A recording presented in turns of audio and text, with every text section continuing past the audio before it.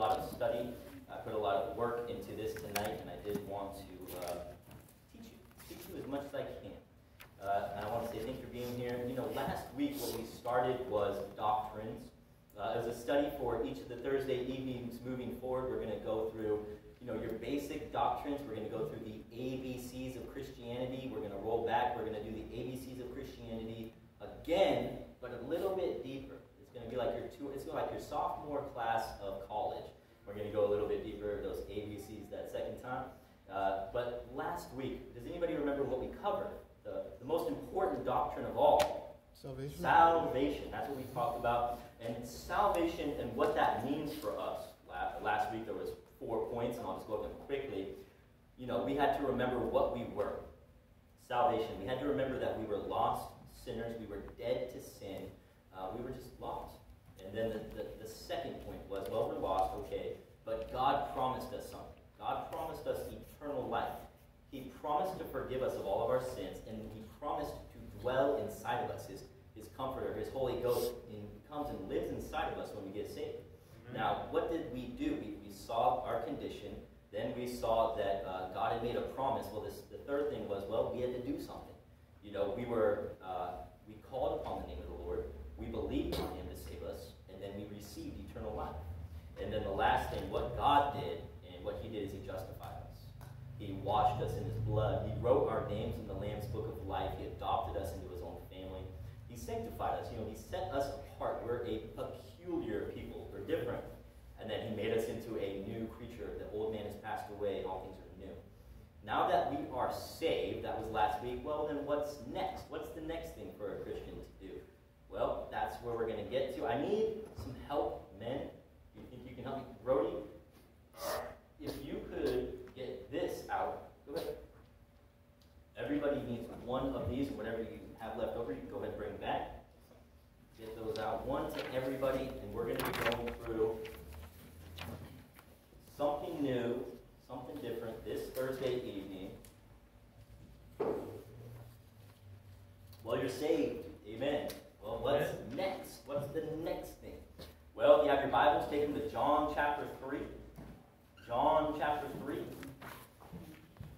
Somebody challenged me. They said, could you make us, could you take the church, Pastor, and could you make us like the disciples of Jesus?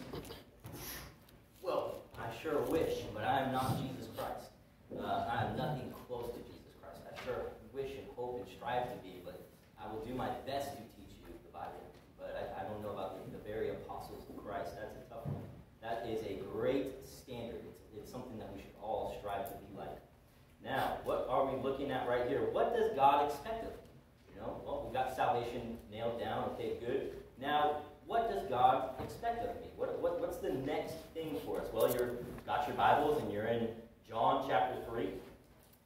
You know, there's different traditions, there's different customs. You know, for a Thursday evening, it's a little bit more relaxed. I won't ask you to stand and read, but if you could follow along, John chapter 3, we're going to be doing a lot. Oh, really? We don't have to stand. No. I'm saying it's a tradition, right? It's not commanded. You're not going to find that in the Word of God. It is a tradition. But on a Thursday evening, you know, we're gonna be a little bit more.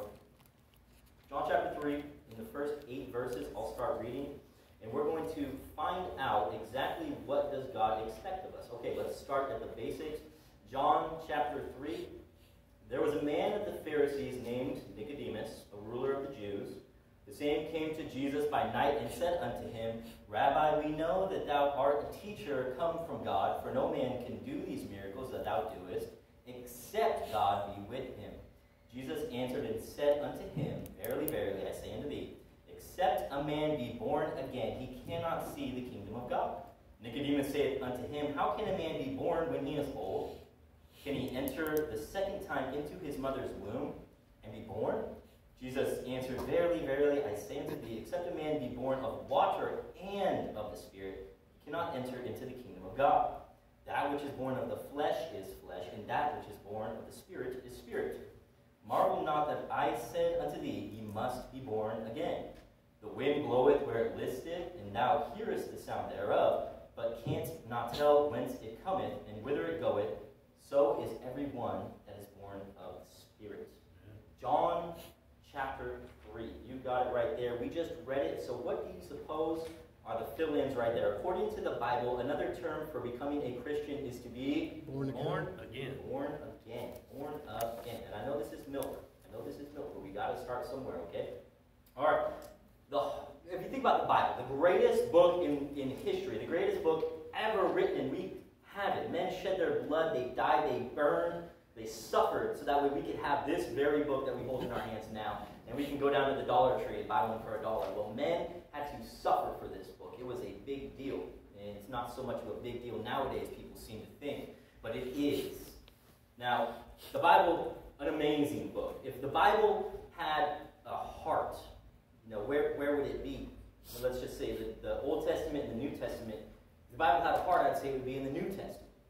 If the New Testament had a heart, well, I think it would be the Gospels. Now, let's say that the Gospels, okay, we have Matthew, Mark, Luke, and John. If the 4 Gospels had a heart, I would say it would be the book of John. If John, the very book of John, had a heart, I'd say it would be chapter 3. Amen. Right here, located in the very heart of the heart of the heart of the Scriptures, is a man, a Pharisee, who comes to Jesus by night. This man, he came by night, not by day, probably because he feared of what people would say or what they would think. This man, when you would look at him, his phylacteries, his garment was no doubt large. That would be a symbol of power, a symbol of status. We think of today, he would be a man who probably had a PhD from Yale. A man who, if you were to look at this man, you were to just see him, you could regard him as spiritual. You would regard him as religious. You would regard him as holy. You would look at this man and you'd say, wow, no doubt that man right there is saved, is what you might think when you look at him. And here in chapter 3, in the heart of the heart of the heart, Jesus teaches that man that he must be born again to be saved, and this man doesn't even understand that. Now, if you want to be saved, that's me and you. If you want to be Christian, then you must be born again. Now we'll move on. John chapter 3, and in verse 6, look back at it. It teaches that there are how many births? 2. 2. Dose. There are 2 births. There's a physical birth. That's what all of us have been birthed into this world as. But then there's that second. That's the spiritual birth. Now, 1 Peter chapter 2. Go ahead and turn there with me. And like I said, we're going to be doing some flipping tonight. Okay, guys? 1 Peter chapter 2, verse 2, 10 or 12 more books past where we were just at in the New Testament. 1 Peter, coming towards the end of the New Testament. 1 Peter chapter 2, verse 2, I'll go ahead and read. As newborn babes, desire the sincere milk of the word that you may grow thereby. As a new Christian, to what does this scripture liken us? A newborn babe. Remember, there's 2 births. There's the physical birth. And for me, that was 34 years ago. For you, it was however many years ago. But then there was a spiritual birth. That moment in which you trusted Jesus Christ as your Savior, you were spiritually born. And now we are likened unto a newborn babe. A brand new babe. A brand new one. Now, to me, this right here reads as a command. When we read something like this, thank God for commas. Commas.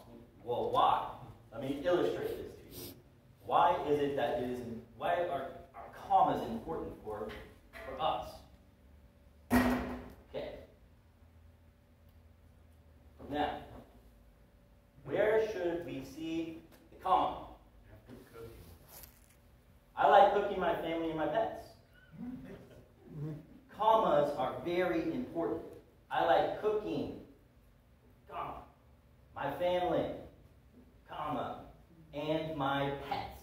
Okay, good. Without those commas, it can be very confusing. Now, if you look in the scripture, sometimes we read it like this. As newborn babes, desire the sincere milk of the word that you may grow thereby.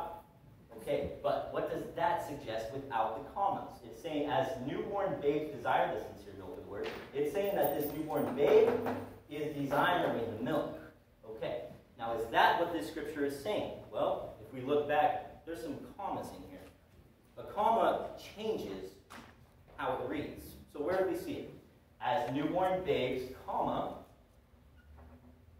desire the sincere milk of the word, comma, that you may grow thereby. What does that mean?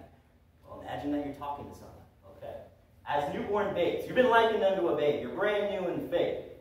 Now it's a command. He's saying desire it. Desire that milk. He's not saying that because you're a baby, you're desiring milk. He's saying, no, to you, you are likened unto the baby. Desire it. Desire the milk of the word, the very word of God. Desire the Bible is teaching us. Now, we're likened unto newborn babes. We're born again. We're on that spiritual birth. We're now just simply babes. And now in 3, go ahead and turn to 2 Peter chapter 3. 2 Peter chapter 3. And in verse 18, go ahead and get there.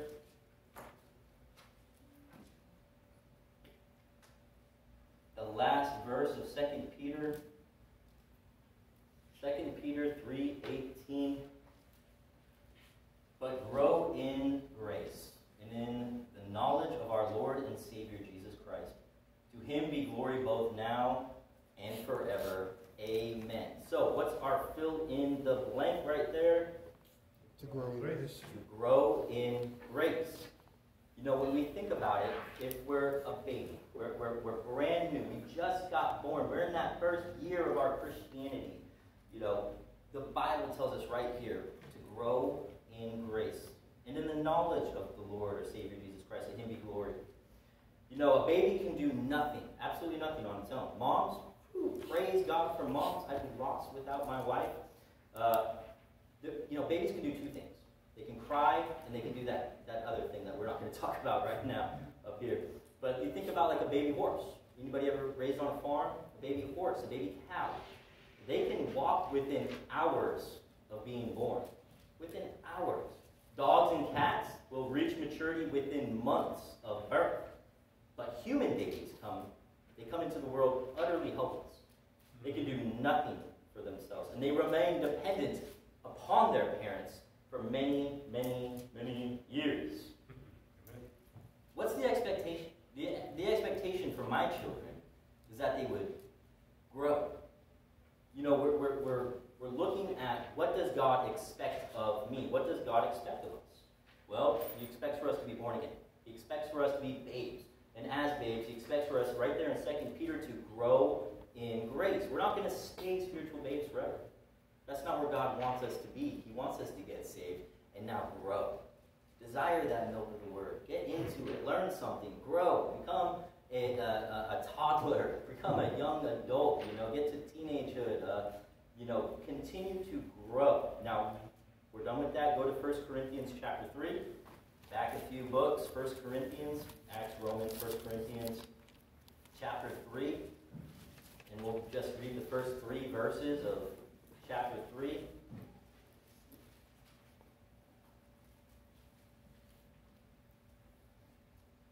Corinthians chapter 3, the first 3 verses. And I, brethren, could not speak unto you as unto spiritual, but as unto carnal, even as unto babes in Christ. I have fed you with milk, and not with meat. For hitherto ye were not able to bear it, neither yet now are ye able, for ye are yet carnal. For whereas there is among you envying and strife and divisions, are ye not carnal, and walk as men? Very clearly right here. What does the Lord call a Christian who doesn't grow spiritually? Carnal. A carnal man. They're fleshly. You know, it's somebody, a carnal person is someone who cares about the flesh, the things that pertain to the flesh. Someone who is sensual, indulgent, lustful. It's the exact opposite of spiritual. They're worried about the pleasures of life. A natural man, an unregenerate man. Now, Romans chapter 8 and verse 7, because the carnal mind is enmity, or being an enemy, against God, for it is not subject to the law of God, neither indeed can be. So what does God expect of us? Well, he expects for us to not be carnal. He expects for us to deny the flesh. He expects for us to grow and to become spiritual, to grow in grace. Amen. Not to grow in carnality, Christian, but to grow into a spiritual Christian. we can get caught up comparing ourselves with each other. And that's not wise. We shouldn't do that. That's something a carnal man would do. A spiritual man compares himself to Christ. Amen. Compare yourself to Christ. And then hunger and thirst to be more like Christ. Not to be more like this pastor or more to be like that man. But to be more like Christ. That's what a spiritual man does. Amen. All right. Now Ephesians chapter 4, go ahead. Just a few chapters ahead. Galatians and Ephesians. Ephesians chapter 4. Ephesians chapter 4. And go ahead and get to verse 13.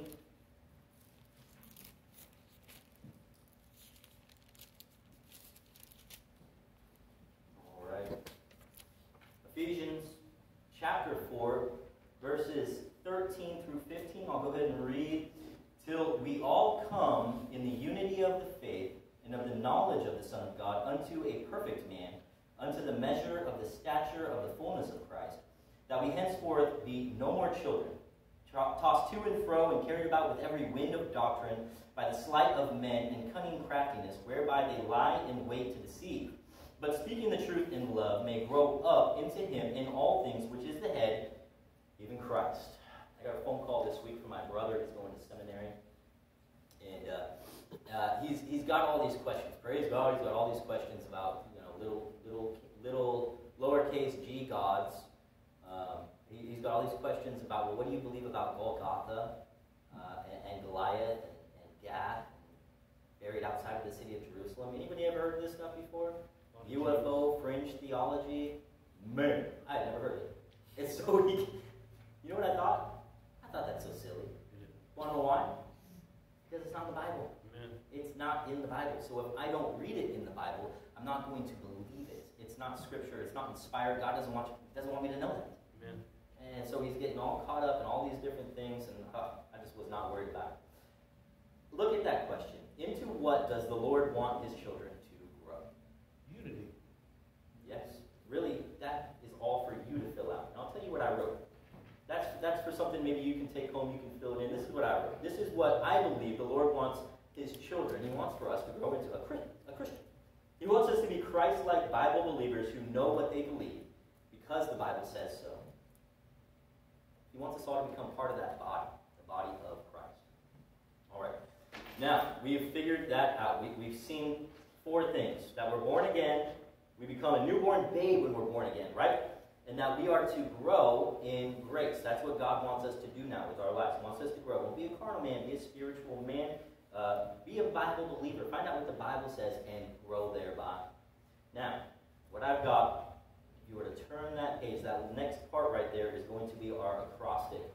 And it says the 7 steps to Christian growth. 7 steps to Christian growth. Right here. And so our first one, we've got a big old G right there. Now, our scripture for this, right there, Hebrews 10:25. Go ahead and turn there.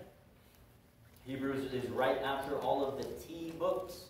1st and 2nd Thessalonians, 1st and 2nd Timothy, Titus, Philemon, and then Hebrews. Thank you. All right. 7 steps to Christian growth. We have a big old G. All right. Hebrews 10, and in verse 25, I'll go ahead and read it. You follow along. Not forsaking the assembling of ourselves together. That's what we're doing here tonight. As the manner of some is, but exhorting one another, and so much the more as you see the day approaching. Do you want to grow? Well, do you want to grow into maybe that next stage of whatever it is for your Christian growth? Well, go to church as much as you can. When you go to church, you are going to grow. You're going to grow because, well, we can exhort one another, we can learn, we can lift each other up. Maybe somebody has a question, and they can come and they can ask. It's very different if I call you on the phone. Whether I call you on the phone, and I'm trying to exhort you, I'm trying to lift you up, I'm trying to encourage you in your life. Well, if I have you on the phone, it's going to be hard to do that. But if we're together, there's a whole lot more that we could do together versus just over the phone. Man, Amen. Like a Zoom call? Zoom church? No, sir. I know this is a silly point, but you don't see that in the Bible. No, the people always gather. It's an assembly, a local assembly. Amen. Now go to a Bible-believing Baptist church. The 7 steps of Christian growth, go to church. Maybe you go once a week. Praise God for once a week. man, if you could work on what's that next step, I'm going to try to go Saturday. Try to go to Solon. I'm going to try to go Sunday morning. I do Sunday morning. I do Sunday night. I'm there Thursday. Okay, how about Sunday school at the 10 o'clock? Man, there's always something that we can be doing, and going to church is going to help you. Now, I ran into this study, and I thought it was very interesting, and I wanted to share it with you, and it has to do with going to church. So 90% of new members, new members, the people who come into our church, this is what 90% of new members, they will stay in a church for 3 reasons, these 3 things right here. Number 1, they can articulate their faith. That means that they're being taught. They're being fed. You know, they're able to explain. They say, well, I was saved, and this is how I was saved, and then I was baptized because of this. When people are growing, they're going along in that path with the Lord, they're going to want to stay in the church because, well, it's good for them, it's helping them, and they're seeing that. Number 2, 90% of new members will stay in the church if they belong to subgroups. And this is really the reason why I stayed as well. What got me to stay in church. It was, the involvement in choir, Bible study, Sunday school classes. My first Sunday school teacher, I was just a wreck. And, I've been invited to Sunday school, and this is what changed for me. I decided to go one time. I just decided to go. When I was there, that very first Sunday, Brody, the very first Sunday, Judge, the very first Sunday that I went, you know what the Sunday school teacher asked me to do? He said, next Sunday, can you bring breakfast for everybody? And it was like a big deal. I was like, yeah, I can bring breakfast for everybody. So the next Sunday, I'm thinking about it all week. Sunday morning comes, and I don't have any idea what to do. And so what did I do? I went through the drive-thru at McDonald's and picked up like 20 Egg McMuffins, brought it to Sunday school, and it was important to me, brother. It was a big deal to me. I thought it was a huge deal. And so for me, I absolutely agree with this one right here. When people find their place and they get plugged into church, they have a ministry, they have something where they're serving people and helping, man, people are going to want to stay in church that much more. Now the third thing, remember 7 steps to Christian growth? That they can articulate their faith, they're growing, they belong to subgroups, they're getting plugged into different things. But the third thing, they have 4 to 8 close friends. Nobody wants to go to a church where no one's friendly, no one's talking to them, everyone's getting judged, and they sit by themselves. Friendships. A man who has friends must show himself friendly. And so when people come in these doors, us as well, we can be friendly with one another. We can say, hey, what are you doing after church? Let's go get some Mexican. Hey, just calling you during the week. And I've been bad about this. I should call you guys. I really should. I should call you guys more. But that's what friends do. Why? Because that's what people who care about each other do. Amen. Now, 7 steps to Christian growth. Number 1, go to a Bible-believing Baptist church. Amen for it. Now, the second thing right here, what do you think that is? Read. All right, go to 1 Peter chapter 2, verse 2. Read. All right. Read. And when someone gets there, go ahead and stand up, and in your biggest voice, go ahead and read it. 1 Peter chapter 2, verse 2. As newborn babes, desire the sincere milk of the word, that ye may grow thereby. That you may grow thereby. Yes, sir, that's right. And now, Acts chapter 17. I like Acts chapter 17, so we're going to go there. Acts chapter 17 and verse 11. We see Paul and Silas at Berea. All right, Acts chapter 17 and verse 11. These were more noble than those in Thessalonica, in that they received the word with all readiness of mind and searched the scriptures daily, whether those things were so. So they were taught something. And so what did they do? Well, the Thessalonians, they didn't care. But the Bereans, the city over, they took those scriptures. They took that Old Testament and they searched out what they were taught, whether it was true or not. And that's how we should be. You want to grow? Well, read your Bible. Amen. The Bible is like a telescope. A man looks through his telescope and he sees worlds beyond. But if he looks at his telescope, he doesn't see anything but a telescope. The Bible is a thing to be looked through to see that which is beyond. But most people only look at it so that they can see, and the only thing that they see is, well, that's written by man, it's a dead letter, there's nothing to it. The Bible, have you ever heard that? Okay, here it is. A bird in the hand is worth 2 in the bush. Right, yeah. Now, the Bible in the hand is worth 2 in the bookcase. We should keep that Bible in our hands. That somebody said, an old preacher said, if everybody were to blow the dust off of their Bible, it would cause the biggest dust storm in America. It's ever been seen. We are Christians. We should be reading that Bible. Hey, do you want to grow? 7 steps to Christian growth. Go to church. Read your Bible. I once interviewed a pastor, and I asked him, I said, what is a book other than the Bible that you've read that has changed your life forever? You know, you would expect it would be, oh, this book on the home, or this book on prayer.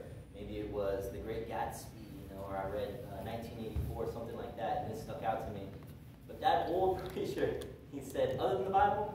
And he thought, and he said, well, the Bible. And then he took me and just said exactly how he reads the Bible. And I mean, that's what a pastor is to do, to keep pointing you back to the Bible, to keep pointing you back to Jesus Christ. You know, the Bible. It can't be downplayed. And it can't be upplayed enough. The reading of the Bible will help you. It'll help me. It'll help us in the greatest way to grow spiritually. And I can't understand it. Amen. You know, there was a man in my Sunday school class, and he came to me and he said, I've been reading my Bible. Every morning I've been reading just as much as I can before I have to go to work. And he said, and you know what? First of all, I had seen a difference in his countenance, his marriage, his kids, everything changed. And he said, you know what? He said, it has helped me so much in my home with my own attitude, you know, yelling at the kids, getting upset, quarreling, butting heads with the wife. You know, I say kicking the dog, he didn't say that. At your job, you know, at church, just any relationship that you have in your life, there's just a peace. When we read this book, it is supernatural, and I don't understand it, but I do know that when I read the Bible, that it works. Amen. It just helps everything in my life. Everything comes together. I feel a peace. I know it's just God. He's just kind of patting us on the head and saying, good job. Read my word. It's going to help you in a great way. Now, the next thing. Oh, what's that right there? Okay. All right, Acts chapter 2. Let's go. Acts chapter 2 and verse 41. See if we can find it in here. Acts chapter 2 and verse 41, I'll read. Then they that gladly received his word were baptized, and the same day there were added unto them about 3,000 souls. Oh, it's obey. Obey. Obey. You want to grow? Obey what you read in the Bible. Amen. You read something, it tells you something, it convicts you, it pricks you in the heart. Obey what you read. Put it into practice immediately. You know, when we read something in the Bible, or we maybe hear it in the preaching of God's word, maybe it convicts you right there in your soul, or you're challenged in an area that you need to grow, just obey God right away. The further that you put it off, the more that you separate yourself from it, and then you wake up and you read the Bible and you see something you've never seen before, and it pricks you. Man, I should go to Sunday night service. And then the day goes on. You go to work, an hour later, you forget about it. You've got to deal with someone at the gas pump. You forget about it. Take that feeling and do something. Amen. Put it into practice immediately. You know, a true, what is obedience? It's a true, a loving, and full submission, and we should act on it right away. If I tell my son to do something and he doesn't do it right away, he is not obeying me because he is delaying his obedience. That's not true obedience. True obedience is right away, from the heart, immediately going to obey. And that's exactly what God wants from us. Now, part of this obedience is that we are to be baptized. Okay, baptism. We are showing after our salvation that we are not ashamed to be numbered with Jesus Christ. Amen. We trust him as our Savior. Well, what are we supposed to do? Well, the next thing that we're to be obedient in is to get baptized after that. Amen. It's the first act of obedience after salvation towards God because he commands it in the church ordinances. There's 2 ordinances. You have the Lord's Supper, where we remember the Lord and what he has done for us with his broken body and his shed blood. And then you have baptism. The only 2 ordinances of the church. Now, next we have W. What do you think this one is? Acts chapter 1. We're pretty close. Go ahead. Acts chapter 1, verse 8. Just a few pages back. Acts chapter 1 and verse 8. But ye shall receive power. After that the Holy Ghost is come upon you, and ye shall be witnesses unto me both in Jerusalem and in all Judea and in Samaria and and unto the uttermost part of the earth. W? Witness. Witness. Amen. Witness, witness, witness. Well, what is witnessing? Go soul winning. Amen. Go out and tell somebody about your testimony. Go out and tell somebody about what God did for you in your own life. Man, God, I was a sinner. I still am a sinner. But God saved me. I'm a saved sinner. This is what he did for me in my own life. And then you look back a few years later and you're able to say, look at all that God has done for me. I can tell other people about that because I have a testimony for him. Acts chapter 1 and verse 8, man, you shall receive that power. The Holy Ghost has come upon you, and you shall be witnesses where? Here, there, all over the entire world. Amen. That's what we are to do, witness. Every Christian should be ready to give the gospel. You know, you think about some men, you know, maybe even some men in here are afraid that I would ever ask them to stand up and pray in front of everybody. What if I were to ask you to stand up and come and give us a 10-minute message? Would that freak you out? Well, there's always one thing that you can go to. There's always one sermon that you have. There's always is that called condition 1 in the military? You always got one in the chamber. It's your testimony. You go to John 3:16, you read it, and then you tell them how Jesus saved you. This is what happened in my own life. And guess what? Conclusion, the application, you too can get saved. Whew, man, that's amazing. Every Christian should be ready to give that gospel. Next time you have an opportunity to give the gospel, just do it. It's the exact same thing I was talking about in obedience. When you feel that fear, and I know you feel that fear because I do too.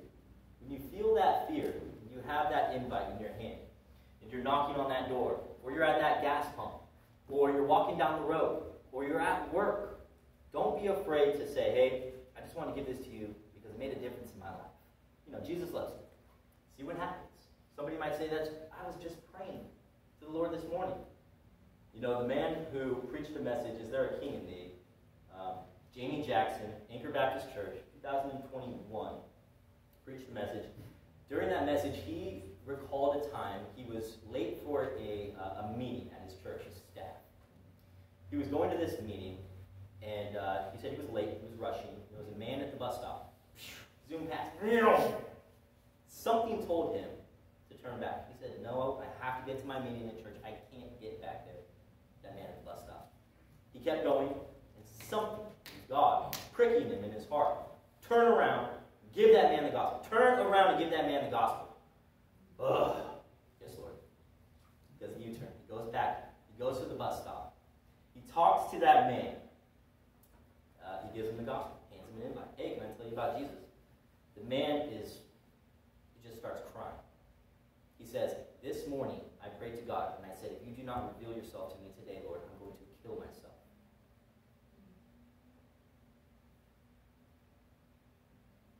It is a big deal that we witness to people. Amen. If you don't open your mouth, you know, who's going to tell that person about God? Who's going to tell them about Jesus Christ, the cross, the blood, the sacrifice, and how you can have salvation too? You could be right next to someone headed for hell for all of eternity. And because of your anxiety, because of you being scared, you won't give the gospel. You'll say, no, it's too early. They're not interested. There's no way they would listen to me. Man, they're right there next to you every single day. Every single day. We're commanded to witness. Amen. Don't back away. Don't be afraid. Don't make excuses. Don't shy away from it. Just embrace it. Just go. It's kind of like a roller coaster, man. You fight that thing, it's just going to take you. Mm-hmm. Just enjoy it. Amen. You know, when you feel that, use that. Use that feeling that you have. God will help. Amen. God will help you. Pray about it. Now, often is what happens. We get to complain. We get down on ourselves. We get focused on our own issues, and we miss the blessing that we can be to other people. I recently had received great advice from a pastor, and he's a good friend of mine, known him a long time. He said that when the ministry gets you down, and it will, when that burden gets so great, and it will, when the people stab you in the back, and all hope seems to be gone in your life, and it will come, and it will happen, go soul. Amen. Man, it'll help. It'll help you in a great way. I don't understand it. I don't know. You know, the feeling. Whenever I talk to someone who's depressed, 28-year-old young man, he says, I'm depressed. I've got nothing going on in my life. He's got nothing going on in his life eyes and his mind and everything is focused on himself and not on other people. Yep. The beautiful thing about Christianity, the way that God has built into the very fabric of Christianity, is for us to be selfless, not selfish. Amen. And when you take your eyes off yourself, you go out there, you put yourself out there in those anxious positions, you care about another person and their soul, well, it's going to help you in a great way. Amen. Why? Well, that's just simply the way God made it. We're intended, we're commanded. God made it so that way we are to go out and soul win and tell people. It'll help you. Amen. Sunday evening, we stuck around for another hour and a half. My wife and I had things to do. We drove out.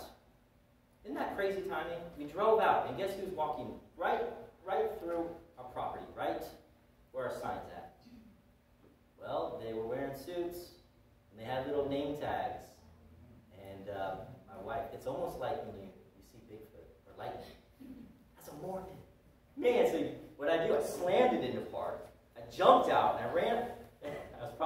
I said, "Are you Mormons?" And they said, "Yeah, we're Mormons. I'm an elder this and I'm an elder that." And they're about 18 years old. And I said, "Okay, praise God, you guys are elders after the order of Melchizedek." The great thing is, I have been studying up on Mormons for like 2 months, and so I know exactly what they believe. And if you remember, about 3 weeks ago, we went through their articles of their faith, all 13. So I was able to talk to them about it. And I gave them an invite. I gave them the gospel. They don't believe it. They believe works. Believe you have to do all these things to please God, and then you'll be able to earn heaven. And they even deny that the Bible is infallible, that it's true, it's real. That's from God. But anyway, do you want to grow? Do you want to grow? Witness to people. God wants you to grow. What's that next step for you in witnessing? That next step for you could be grabbing some of these invites off of the back table as you walk out. That next step after that might be when you're going through the Cane's drive-thru or that Taco Bell drive-thru, and you just say, "I just wanted to give this to you. It's an invite to my church." That could be the next step for you. The next step for somebody else could be showing up on Saturday to go and tell people about what happened in your own life. Go soul winning. I don't know where you're at in your soul winning. I don't know. But God wants you to grow into that next step. All right. Now this one right here, all right, 1 Corinthians chapter 11. We'll go ahead and turn there. We have the time. This one's going to go a little long tonight, you guys, but I appreciate it very much. 1 Corinthians chapter 11. I had a conversation with a lady. She walked in the service 10 minutes before service, and we talked about this exact passage. She had questions about it, and I thought that was very neat, almost like God sent her. 1 Corinthians chapter 11, verse 28. The Bible reads, "But let a man examine himself, and so let him eat of that bread and drink of that cup." Well, why does God command us right here to let a man examine himself, right? Examine. Oh, by the way, what do you think the E stands for? Examine. Examine, okay. Now, I'll tell you right now, I've got to get some help. If some man could just stand up, like a brother Mike, kind of a man to just stand up, and they would want to be, a help. Okay, great. Brother Mike, if you could just come up here so everybody can see you, and then just tell them a little bit about yourself. A little bit about Brother Mike. You got the floor. I'm Brother Mike. I'm your brother. Hello, sisters and brothers. No, you don't want pink. Oh, no. Yellow. I regret my decision right now. But here I am. I'm an electrician. There's no power. Oh, yeah, that one doesn't work. You gotta tell them something. You know any jokes? Why the chicken cross the road?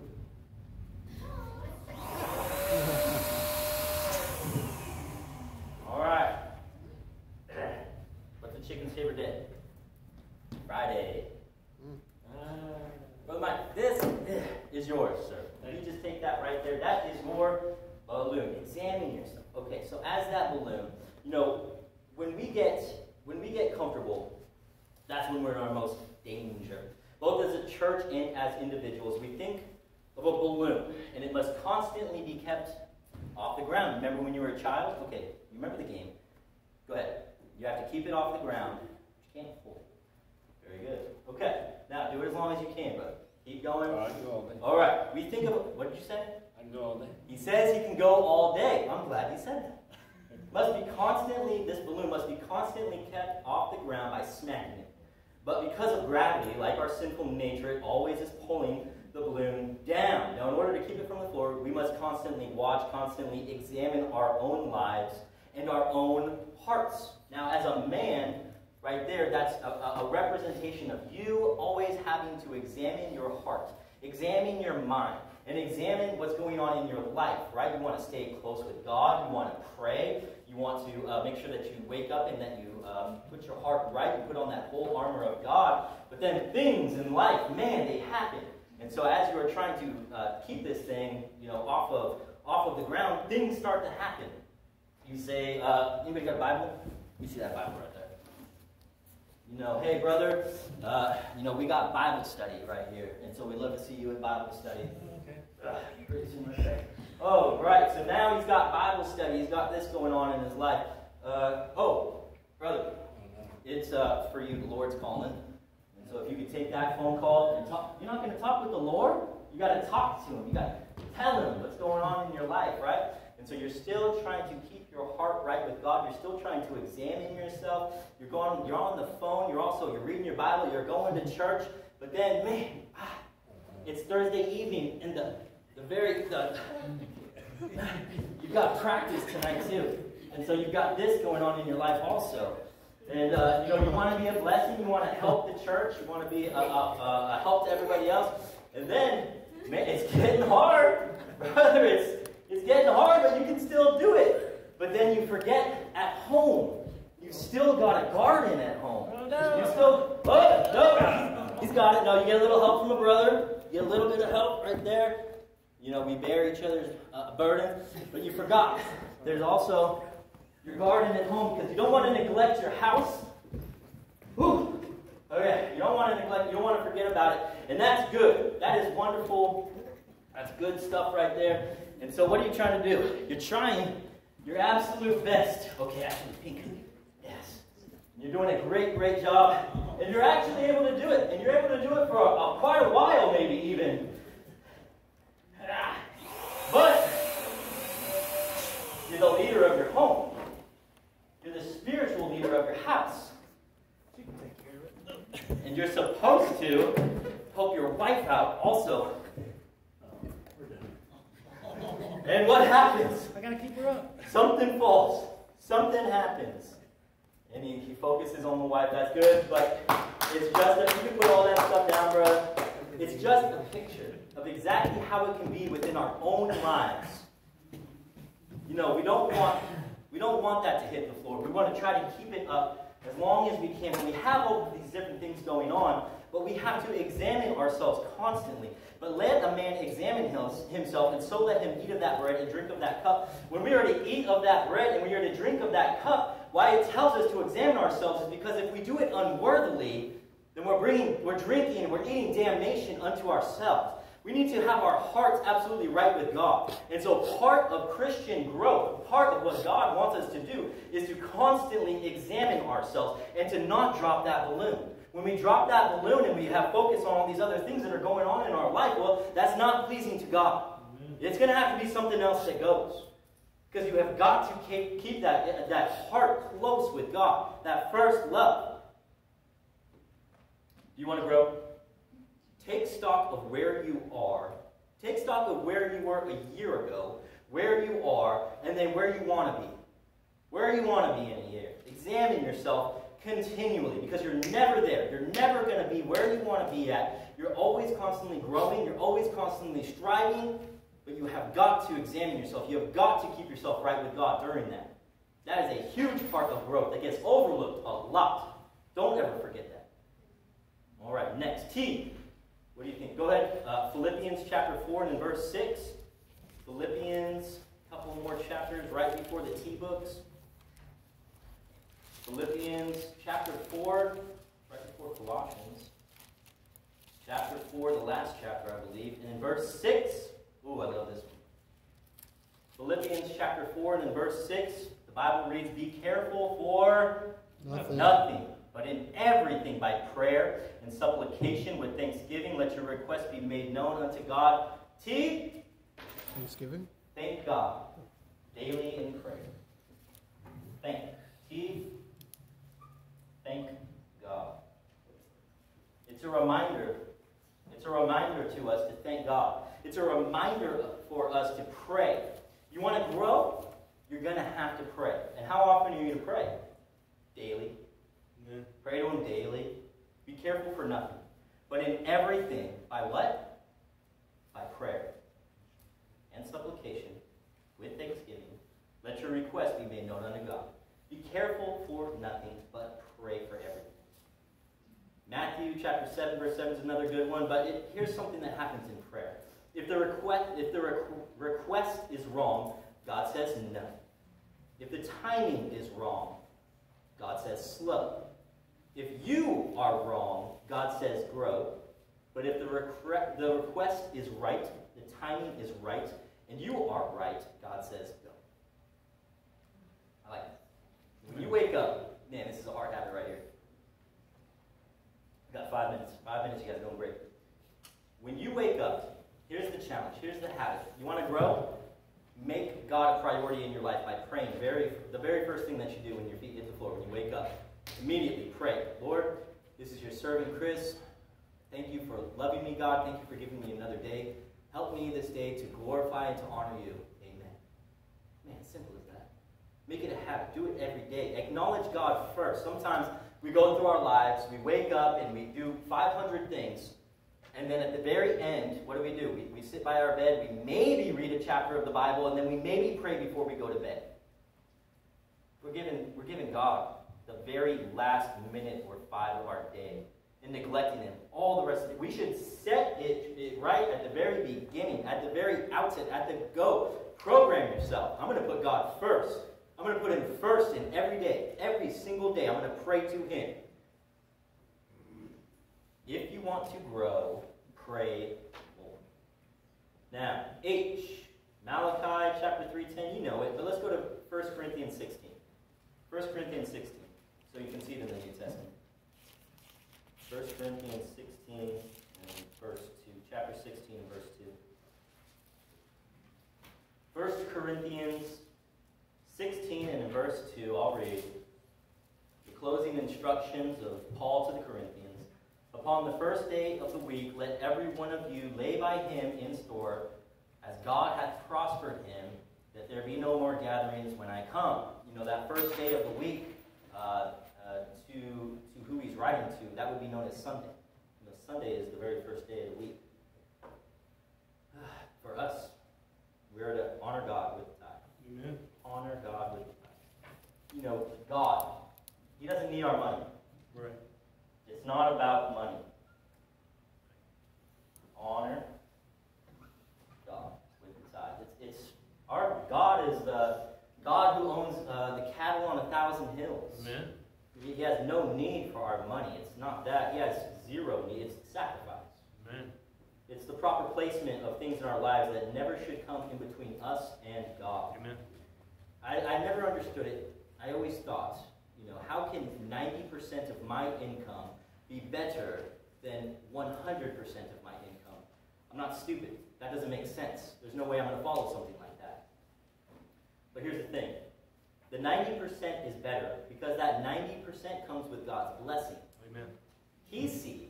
He knows. He rewards. Yep. You just simply give God what is already His. We give it back to Him. It's His. We esteem God highly. And so we say, here, Lord, I'm just giving you back. I'm just giving it back. In respect, we give it to Him in respect. We give it to Him in reverence. We give Him the proper dignity, and we submit to God His time. Amen. And that's all that it is. You want to grow? Well, here's some simple things that you can do. Go to church. Read your Bible. Obey what you read. Witness to people. Examine yourselves. Thank God daily with prayer and honor God with the tithe. If you do all of those things, man, you'd be honoring, you'd be pleasing God, you'd be growing as a Christian. You say, I'm already doing all of those things. Then take the next step in each one. There's always something more that we could be doing in each one of these things. Amen. Go to church? Okay. Are you going to every church service that you can? And if you're not, work your way to where you can. Why? Because it's going to please God and it's going to help you grow. Amen. Read your Bible. Read it more. I mean, that's not going to hurt you. I did have to tell a man one time to put his Bible down and spend time with his wife. Only one time. He was, it was a case. He we're not perfect. Amen. And don't try to be perfect. You know what they did to the last guy who was perfect? Yeah. Oh man, that was a joke. That one fell right in the face. Witness, we can always witness more. I know that's a fact because I have trouble witnessing to everybody that I come in contact with. That's normal. It's weird. I'm walking past somebody in the store, and I'm like, hey, by the way. And then someone, hey, by the way. Hey, by the way. We can always do more witnessing. We can always do more. We can grow in it. Examine yourselves. That's going to be a struggle for the rest of our lives. Amen. You know, thanking God with prayer. Pray more. Pray in the very morning. Pray in the noon. Pray in the night. Psalm 55. Honor God with the tithe. You know, okay, I give 10%. I'm faithful. I give my 10%. Well, give sacrificially. Give to missions. I think that's all I got. Please stand with me. Standing. Thursday evenings, what am I trying to do? What are we trying to do? I'm trying to train you in the doctrines, the basics. I know that we went a little bit later, and I'd say thank you so much, church. And next Thursday, what are we going to be doing? We're going to be jumping into the ABCs of Christianity. So we're going to be in either A or Z. I might do it backwards. I might jump around. Who knows? No, I'll do A. It'll be A next week. And so you wonder, what's A? The basic doctrines of Christianity, A. And you guys want to know what it is? Yes. Good. I'm not going to tell. You got to come next Thursday to find out. Let's pray. Dear Lord, we love you, God. We need you. Thank you so much for being good to us. Help us, Lord, to grow in each one of these areas. God, we love you. We need you. Help us to remember these as we carry out our lives right here, trying to honor you, trying to please you. And Lord, we can't wait to see you. In Jesus' name we pray. Amen. Amen. All right. Thank you.